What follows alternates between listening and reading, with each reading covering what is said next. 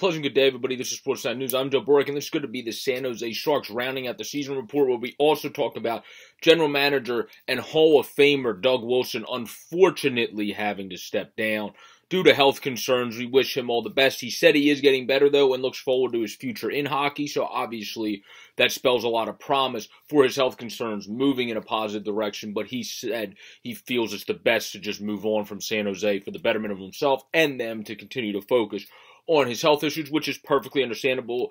And he was the longest-serving general manager behind David Poile, so he was second in that category, and that's a huge feat there since 2003. Has led many great teams. Have they won a cup? No, but that's not the be-all, end-all of everything. That's what you want to achieve, but many things have to go right for that, right? And I thought Doug Wilson's formed many good teams during his run there, where just stuff happens and they weren't able to fully get over the hump. We don't have to revisit all those situations in a video like this, as this is just a quick video on Doug Wilson officially stepping down, where they're going to do an extensive search for the position as well, where Joe Will, who served as the interim, who was Wilson's assistant general manager, he will stay, Joe will stay in the job for now.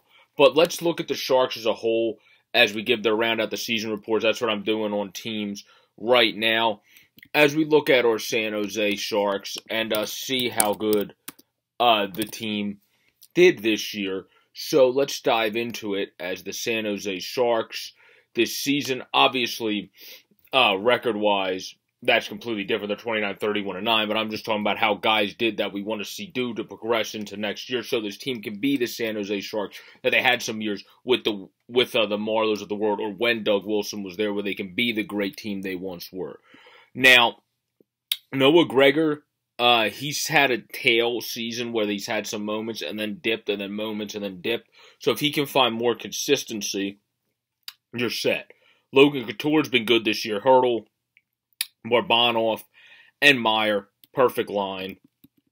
Matt Nieto is going to be replaced by somebody younger next year.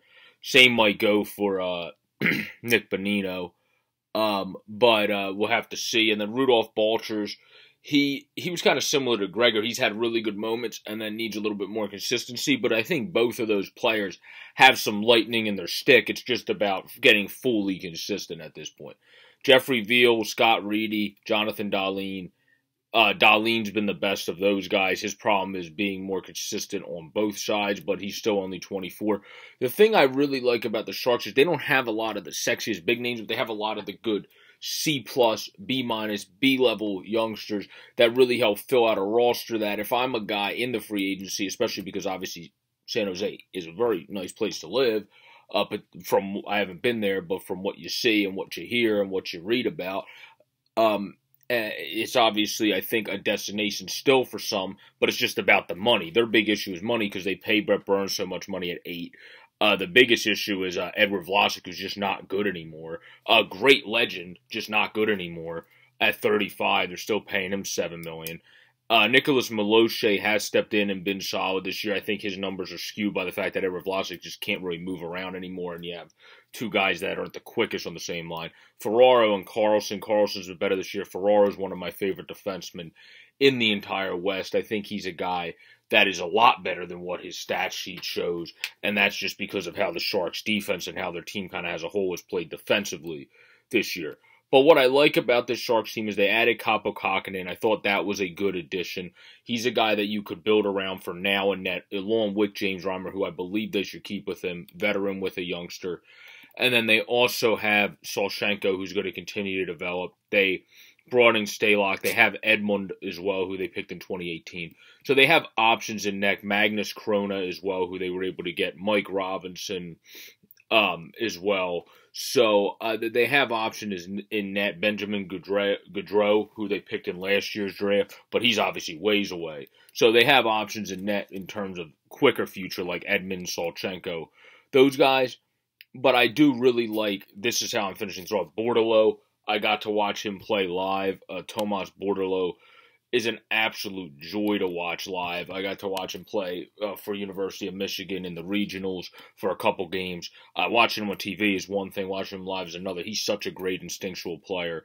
I think he's going to be great for the team. And he's obviously close as well, because I don't think he's going to need that much AHL time whenever he does decide to come out. And then Oberg is kind of somebody to look at that's an overseas guy, already 21. Obviously has gotten time to grow up in Sweden, where the fundamentals are key, and honed into those guys, and had a very good season as a former 7th-round pick in the SHL. That seems to have third-line or fourth-liner written all over him, Linus Oberg. So I think that's just to say, there's more guys to mention, obviously, so you don't have to at me or put them in if you want to put them in the comments, like Gilmore's, McHugh's, but I'm just naming people to just show this team has from the C to kind of B-plus level prospects, and then I would say Bordeleau is even an A, potentially, in my mind. And then William Eklund is definitely an A. Ozzy Wellsplot is definitely an A.